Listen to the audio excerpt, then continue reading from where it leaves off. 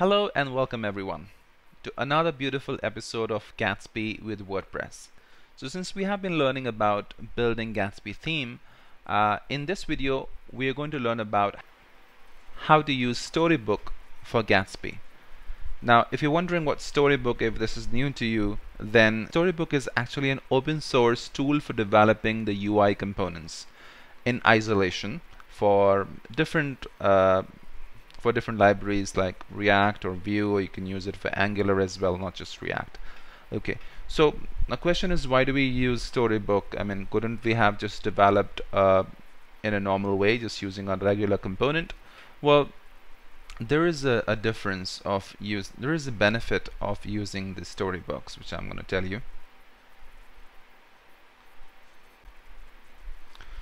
So this is the Storybook for you, and as you can see, it's running on a different port 9000, and you can see that there are different components available. For example, you can have a component that tells you what are the different colors that are used, what are different styles that are used, so kind of create components for your style guides, and you can refer to them whenever you want.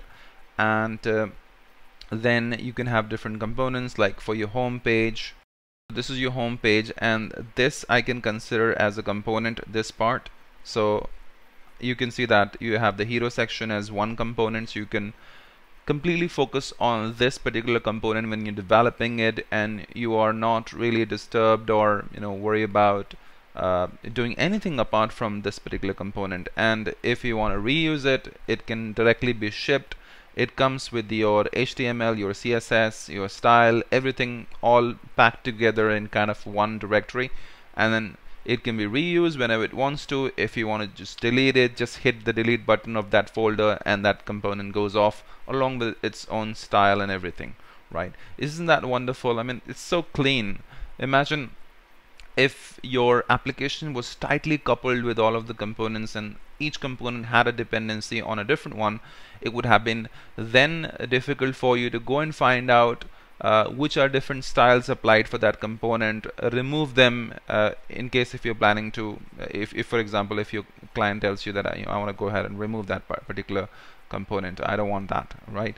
So it's a tedious task to do. So this makes it a lot simpler, right?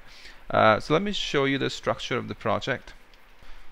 So take a look at this. These are my components, and let's say that this is my home and that was the hero section. You can see you've got stories. So inside of story structure, I've got my story available. So this is my story that you see, and I've got my style available, which means that if I don't want this component, I can just delete this particular hero folder, and everything that's attached to it goes away. So the JavaScript goes away, the CSS goes away, and I don't have to worry about what is my dependency. Everything is just clean and separate, isolated. That's why the isolation word is used. Now of course your header and footer should be separate. So this is my header and this is my footer. So ideally you can build them in isolation as well. So for example, you've got footer over here. You can see this is a separate component altogether. You've got the header, so this is again a separate component as well, right? And take a look at this. So here you have the header, so the stories and everything that comes with it is inside of it. Similarly for footer as well, so footer stories, right? So this is pretty useful also when you're working with multiple developers, and for example, you are working on the header and you can work in isolation. You don't have to worry about what your other developer is doing, and then the other developer can work on footer. So in this fashion, multiple developers can work on multiple components without having to worry about the dependency.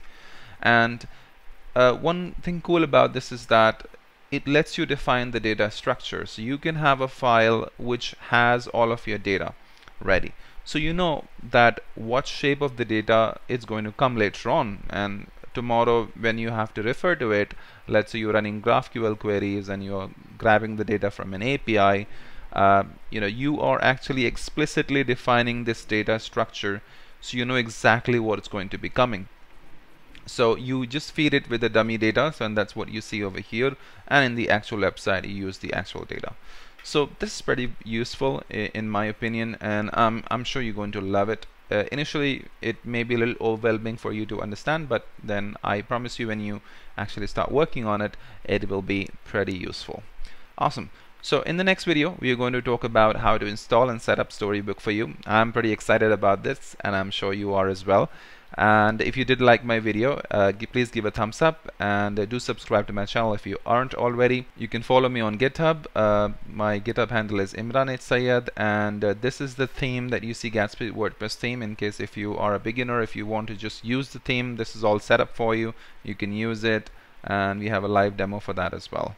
Okay, and my Twitter handle is CodyTech, so make sure to follow me there as well. Awesome. So I'm gonna see you in the next video. Take care.